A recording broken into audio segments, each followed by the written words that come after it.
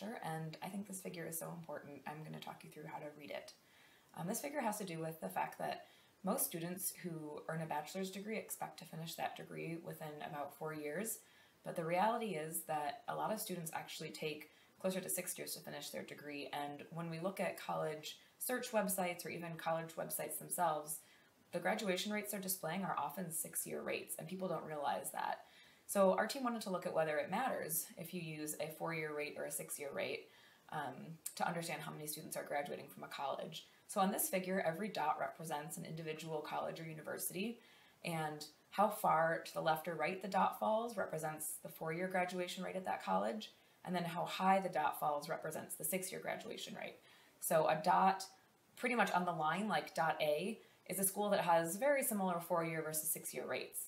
But things start to get interesting if we compare, for example, dots A and B have very similar 4-year rates, but really different 6-year rates. Dot B is much higher than dot A.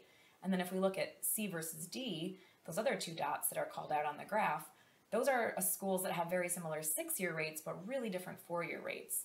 And so the differences between these rates really highlight why it's so important for students and families to look at both the 4-year and the 6-year graduation rates when they're trying to understand college outcomes.